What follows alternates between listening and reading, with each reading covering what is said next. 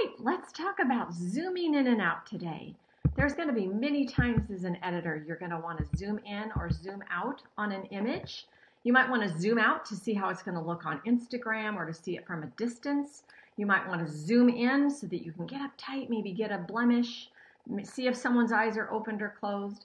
So I'm going to show you two ways that I use all the time. There is a third way that I don't use, but I will let you know about it. So the first thing you can do is on a Mac, you hit Command, I believe you hit Control on a PC, but you hit the Command key and then the plus symbol, and it will take you in just about as far as you could possibly need to go. If you hit the minus key while holding Command, it takes you back out. So that's a really fast and simple way to do that. You can also hit the Z key and it'll take you back to where you started. And if you need to toggle back and forth, just hit that Z key and it takes you back and forth to those two. The other thing that you can do is you can come up here to the navigation panel.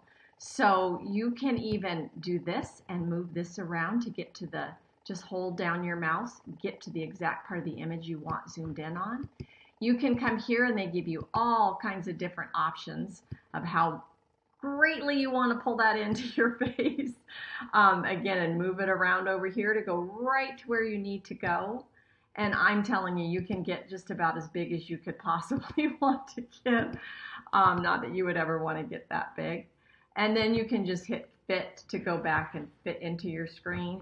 You can also put the zoom toggle key down here, or it's not even a toggle, it's like a slider, and then come down here and slide it.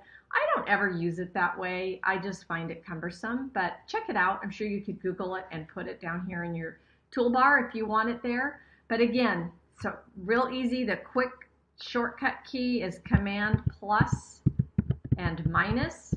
Use the Z key to toggle back and forth between the zoom that you created and the fit screen, or come up here.